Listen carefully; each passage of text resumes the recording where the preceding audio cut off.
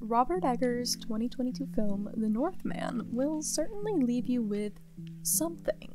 Be it the gruesome murders, questionable growling, or weird-ass mother-son relationship, it will be, yeah, something. I watched this film as a part of an Icelandic Sagas course, and that definitely gave me an interesting perspective. I think I can say that whatever you may take from this film, you can count on its depiction of medieval Icelandic society. While his films can blur the lines between reality and magic, Eggers has become known for his attention to historic detail with his films The Witch and The Lighthouse. So, just how accurate is The Northman? It would be academically irresponsible to answer this question in such a broad sense. So, to gather an understanding of how accurate The Northman is, we have to look at how accurate certain parts of the film are. But before we hop into specific aspects of the film, I want to take a moment to look at what was going on behind the scenes to ensure accuracy. Eggers hired numerous experts to serve as historical consultants to the production of the film, including archaeologist Neil Price, folklorist Terry Gunnell, and Viking historian Johanna Katrín Friðriksdóttir. Eggers also co-wrote the script with Icelandic poet and novelist Sjón.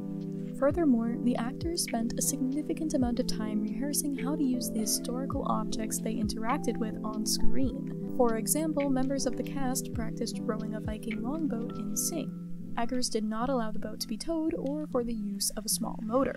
So clearly he paid some attention to historic detail while crafting this film. Now, to look at the locations seen in the film, Eggers would decide what type of place the scene's action should take place in, and then that set would be built based on the remnants of real places around the north. For example, when it came to the forts at the start of the film, everything from how the trunks of trees were placed to build walls to the gantries on top were based on sites in Denmark and Sweden. However, some adjustments had to be made due to the lack of information available.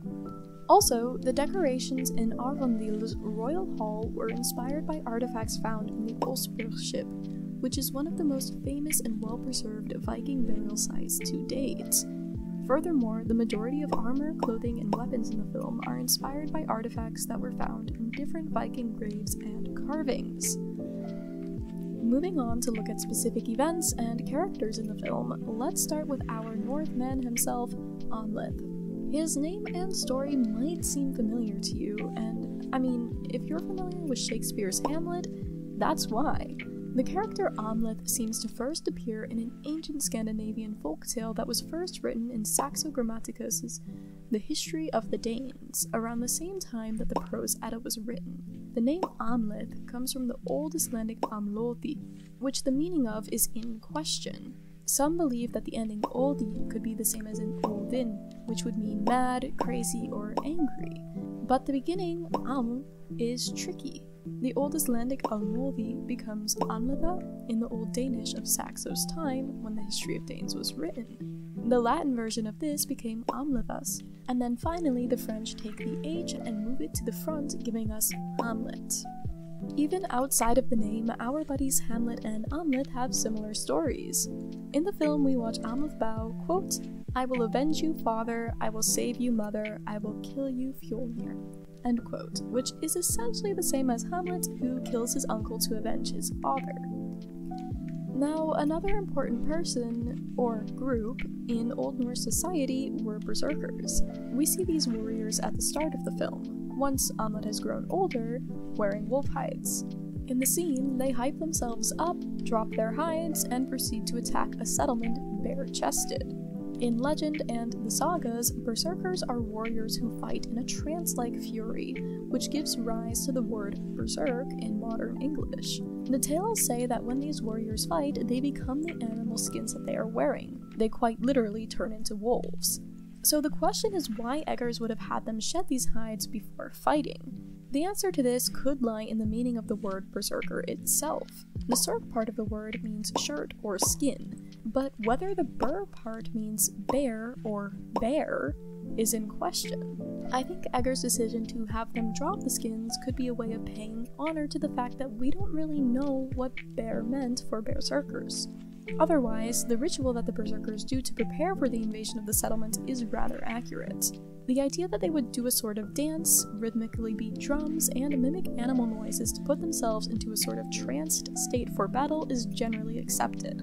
This ritual unlocks levels of ferocity that they need to commit the violent atrocities that they do, but it also contributes back to the idea of shapeshifting, which is an incredibly prominent form of magic in Norse myth. Through the ritual, they become the beasts they are intimidating, and while this isn't literally the case, it is absolutely the case in their minds. Written descriptions from the Byzantine about people fighting with Vikings describes the berserkers as moving and making noises like animals. And again, this scene further contributes to Egger's blend of reality and myth. Also, for any film enthusiasts or aspiring filmmakers, the berserker raid scene is pretty cool as it is done almost entirely in one shot and works as a great example of how a long take can be effective. Turning to a couple of events that seem to be rather accurate, the ball game that takes place after Amleth has traveled to Iceland where the youngest son of Fjolnir is almost killed by a raging player occurs very similarly to accounts of the game in sagas such as Egil's Saga. The game is an ancient Icelandic hockey-style sport that is called knatleikur, and boy is it brutal. If you thought modern-day hockey fights were bad, just wait until you hear of the game from Egil's Saga, in which Egil was paired against a boy named Grim and began to lose. This angered Egil, who then grabbed an axe, quote, ran up to Grim and drove the axe into his head right through to the brain, end quote. Later on, when he was 12, Egil would play games alongside Thord. In one such game, the two were playing against Egil's father, Skallagrim, who was, quote, filled with such strength that he seized Thord and dashed him up to the ground so fiercely that he was crushed by the blow and died on the spot, end quote. The Northman really hones in on this brutality as the players nearly beat each other to death in the scene. In an interview, Egger said that, quote, some historians think that they didn't actually keep score. It was all about who's the last man standing, end quote. It's pretty clear that the filmmakers used these written accounts of the games to craft a rather accurate scene. Later on in the film, after Amleth has killed Thorir, the elder son of Fjolnir, we are graced with a funeral scene. And my goodness, this scene is the spitting image of a Rob envoy Ibn Fadlan's written account of a Viking funeral from around the year 900. This account is considered to be one of the best, as it is incredibly detailed and unlike most, it is not influenced by Christianity. While Ibn Fadlan has his own biases, his account provides another angle through which to see Viking life than the Christian angle that we usually have. On top of written accounts, archaeological evidence such as the Osberg ship offered insight on how burials in the Viking Age were set up. This all comes together to allow Eggers to create a rather accurate depiction of a Viking funeral. The scene in The Northman follows Ibn Fadlan's account word for word, as we first see a young woman lifted up over the edge of what Ibn Fadlan describes as a door frame 3 different times as she chants what is essentially, quote, I see my father and my mother, I see my dead relatives, I see my master and paradise, and he calls me to him. The woman then sings, and an older woman leads the rest of the funeral. From the written account, we know this woman to be called the Angel of Death, and by the end of the ceremony, she will kill the younger woman who is meant to be a willing sacrifice. We then watch the Angel of Death place Thorir's sword on his body, and we can see that other belongings and offerings are there to be buried with him. Evidence for this exists from both Ibn Fadlan's account, as he writes, quote, they placed his weapons beside him, end quote, and from the Osberg ship, as things such as kitchen utensils and implements for textile work were found. After that, Thorir's younger brother slaughters a horse, which is also accurate according to the Osberg ship, where the skeletons of some horses and an ox were found, and to Ibn Fadlan's writings, where he mentions that chickens, cows, dogs, and horses were killed and placed on the dead's burial boat. Finally, the sacrifice drinks from a horn as the others in the room holler and bang on their shields, and she is repeatedly stabbed by the Angel of Death. This is also similar to Ibn Fadlan's account, as he writes, quote, the men began to bang on their shields with staves to drown the sacrifice's cries so the other slave girls would not be frightened. The archaeological evidence of the Osberg ship also suggests that human sacrifice was a part of noble Viking funerals, as the ship held the bodies of two women, one who was likely noble and the other who could have been a sacrifice. The scene cuts away before we can see what is done to Thorvir's burial ship, but we can assume that it would have been burnt or buried, as Ibn Fadlan's account recalls the burning of a ship, and the Osberg ship offers evidence that they were also buried. Before moving on to another topic, let's talk about the dream Amleth had in which a Valkyrie screamed and it appeared that she had braces. We'll talk more about Valkyries a little later on when we talk about the film's connections to Norse mythology, but the braces on her teeth were an intentional and accurate decision on the filmmaker's part. When looking at Viking burial sites, archaeologists found bodies that had shaved teeth.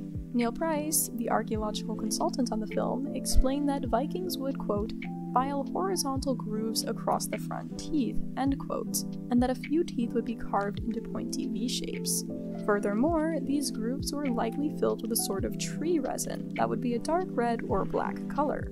So the braces seen on the Valkyrie and the Northman are not modern braces, but more so a form of teeth tattoo. However, these dental modifications have only been found on men at this point, so Egger's choice to put them on a Valkyrie was not exactly accurate, though it is fitting for his blend of reality and magic in an artistic sense, as it associates her with a sort of ferocity, and as a Valkyrie she is a being of war.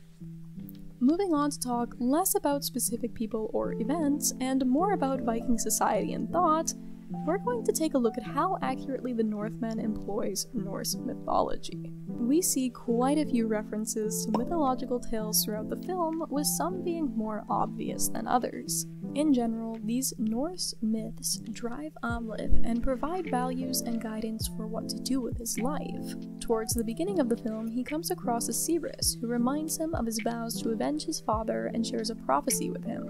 This seeress practices a form of magic called seidr. Typically, this magic is practiced by females, though some men practice it at the cost of being ridiculed. Nevertheless, the film also has a male practitioner of seidr. Really, these people provide a connection between the realm of myth and reality, which is incredibly important for Egger's blending of the two. This is also where the influence of the Norns of fate come into play. It is said that the seeress is a Norn, as she is always seen spinning a thread of wool in her fingers, which symbolizes the fate and life of Amleth.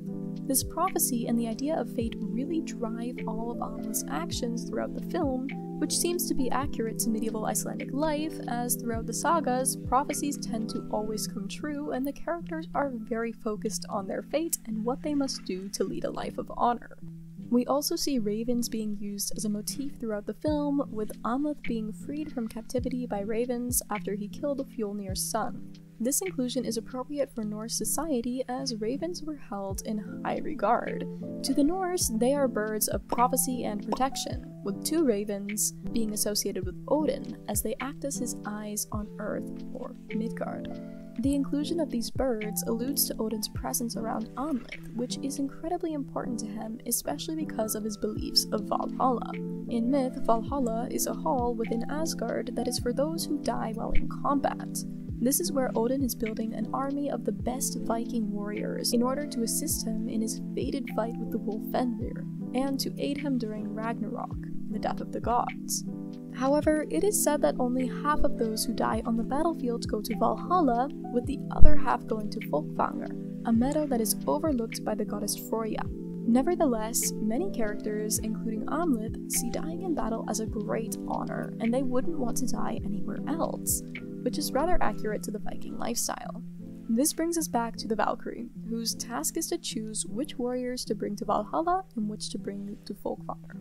In the Northman, we see Valkyries twice, both times as Amleth has visions of journeying to the afterlife, which leaves their actual existence up for interpretation. They absolutely could be a psychological manifestation of Amleth's core beliefs as he is hurt and dying, or Egger could be blending magic and reality by bringing them into existence. So, while the Valkyries' appearance was much more artistic, as they are mythological beings and Eggers didn't have much evidence to work with aside from artistic renditions, their actions and purpose in the film seem very fitting for Norse mythology. Now, taking a look at the Viking mindset itself, and specifically the Viking man, Eggers paid a lot of attention to the mind and thoughts of saga characters in order to accurately develop Amlet and the characters in the Northman. While reading the sagas, Eggers really liked how even the heroes were not perfect. They were psychopaths and outlaws, so to Eggers, Amlet was an anti-hero. The character is obsessed with revenge and the idea that he is bound to his fate. This is like Hamlet, who is consumed by vengeance. The difference is that Amlet has no problem seeking revenge, and Hamlet enters an existential crisis over it. This makes sense, as in Christian societies, being humble is seen as good, whereas in Viking society, honor and legacy were incredibly important, with feud and revenge being a major part of that. Now, in terms of the Viking man, or masculinity in the Viking Age, Eggers was faced with navigating some rough waters. This is especially prevalent when it comes to the berserkers. There are plenty of uncomfortable modern associations that come with Viking men and unleashing the beast.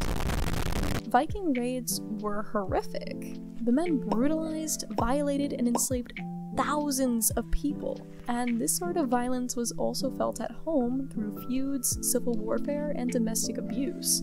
And even with that, some people today tend to glorify the masculinity of Vikings and their militaristic strategies, which is an absolute mistake.